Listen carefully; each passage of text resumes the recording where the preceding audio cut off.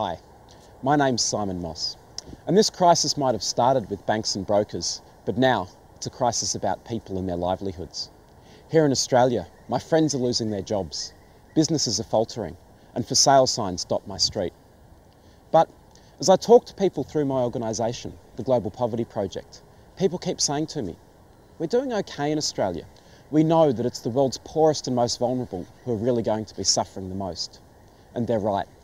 The World Bank already thinks that 53 million people have been plunged into poverty because of this crisis, and we know that there are going to be many more to come.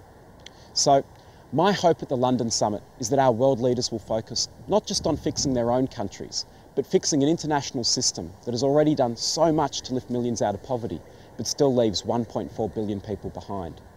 And my message to the leaders at the G20 is that we must rebalance our international system, giving everyone a voice at the table and ensuring that the future prosperity of rich countries is a prosperous and sustainable future for all. We must use this summit to build a strong platform for agreement on climate change at Copenhagen, focusing our economic recovery on the creation of millions of green jobs and ensuring that we maintain our commitment and support and action and financing towards supporting the world's poor by fulfilling our promise of directing 0.7% of gross national income towards foreign assistance.